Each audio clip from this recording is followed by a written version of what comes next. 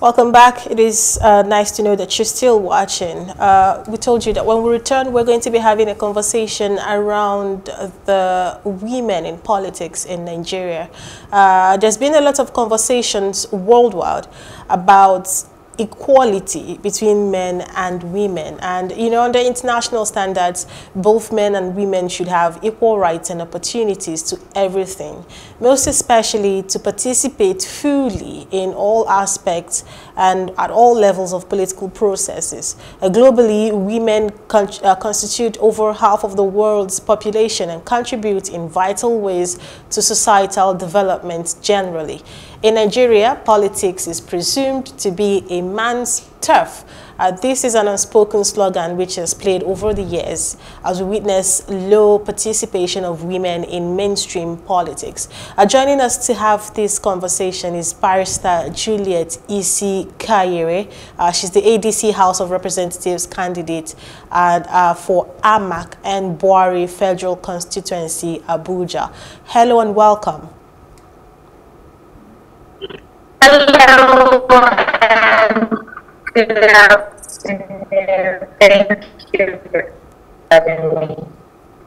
All right. I hope that clears up while we continue. But quickly, because how would you describe women participation in politics in Nigeria? How would you describe women participation in politics in Nigeria as of today? Oh yes, it's been a tough role because over time we've had a number of women participating in because types are women because of it. Saying we have a lot of women considering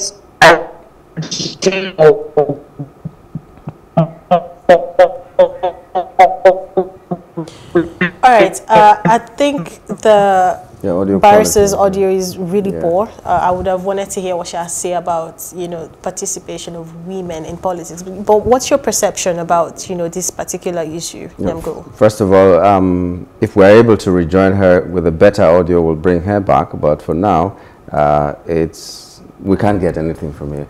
But women in politics, I think most of the problem of the participation of women in politics is on the women themselves.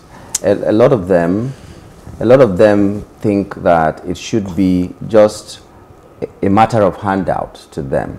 And then a lot of other ones do not even want to support the women folk. Maybe because the men who are involved in the politics have more money to spend. Maybe because of one thing or the other, they don't want to support the women themselves. That is on the one hand. And thirdly, I would like to say that what really I see as a problem for the women is their modus operandi in the political circles. For instance, you expect a very intelligent married woman, for instance, to be attending only night meetings of 2 a.m. all the time, because no matter how we see it, as small as that is, it affects the home. And whether a man brags anyhow, the woman is still in charge of the home, whether we like it or not. She is the one that brings order to the house. She is the one that brings order even to the husband and all that. So when you now begin to do things that will not favor the woman, so many times they will now resort to sitting back and saying, okay, whatever can be given to me by way of percentage, by way of zoning, by way of handouts and all that. But I think the political situation in the country couldn't have been that bad that women do not want to participate. But like you said, people have the perception that it's a man's turf.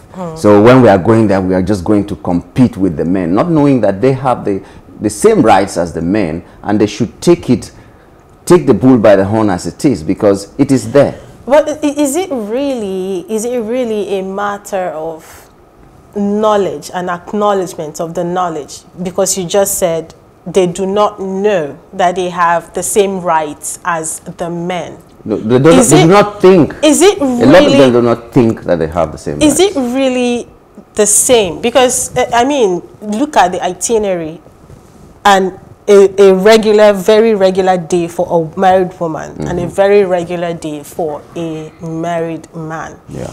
Do you think these two persons have a level playing ground, the same equal opportunities to participate and play politics to its core? You see, I pointed that thing out. That's one of the things that give me concern, because if you want someone who is really intelligent that could have contributed, just because the way that you operate, it gives that person a disadvantage. So they should find some kind of level playing ground.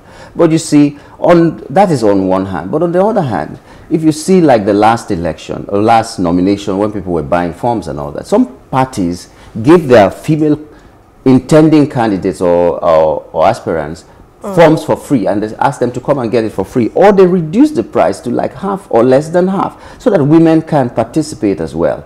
But there were still no women that were coming forth to participate. So while we blame the system, while we blame political parties and the system, we also have to blame the women as well. So everybody has a blame, so to speak.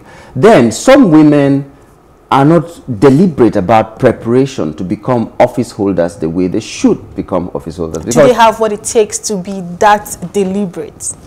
Well, I don't know what you mean by being deliberate, what it takes, because a lot of them, some women actually have more money than the men who have contested. The society has, you know, naturally made these women disadvantaged. In what way?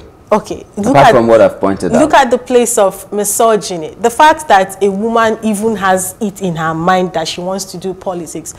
A lot of men, even in her same political party, are looking at her like, this one doesn't know she's a woman. No. You get? So you have the place of misogyny. I think it's a total societal reset that we need to do to get to that point. I think it's just defeatist on the part of the person who feels that because the society says this, that is true about me. Because if the man says, look at this one, she doesn't know that he's a woman. That is in words. It is apart from the actual, it is apart from the point of acting it out, and you know. Okay, but good. If you're going into a political space and you know that. Sorry to cut you short, Nyamgo. Let us say party ABC has a woman aspirant. Yeah. And this person, let me take it up to the point where she has actually been to the primaries and she has, you know, emerged as a candidate. As a candidate. You know this person is a woman. How does your party come together to give her the support that she needs? That is when you see factions up and down, here and there. That is when you will see people being aggrieved. That is when you would know that you had money to support women, so you go and rally other women against this woman.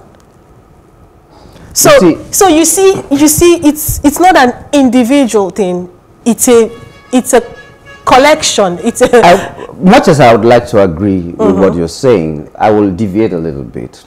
You have gone into the primaries, you've won, and you are now a candidate. Now, it is like you want to go into the army, and they say to become an army person, you will have to carry a gun, and you will have to go into battle. If you are a woman, you should be ready to face battle. Let me ask you a question. Because if what it takes to remain there is to pull a lot of people down, is to fight inside a ring and everything, if you're not ready to do it, then you're not qualified. That's what I feel as a person. Let me ask you a question. Yeah. What ward are you from in your local government? The ward I am from, in my Ward 1, Ikhayere Ward 1 in my local government. So there is, let's say there are two candidates. Yeah. A woman who is qualified, you know she has all the qualities. Yes. The man too does. Who would you vote for?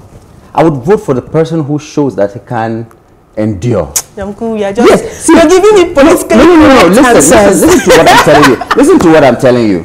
We have arrived at a point where both of them are qualified, right? So it's now for them to prove to us. It's now for them to prove to us that I can stand. And then you, as a woman, maybe you have 100,000 to spend. The man has 100,000 to spend, and you think it's because I'm a woman, they should give it to me. It's a lie. People will go to the person that they see as shown walking. So I'm not trying to say the political system or the political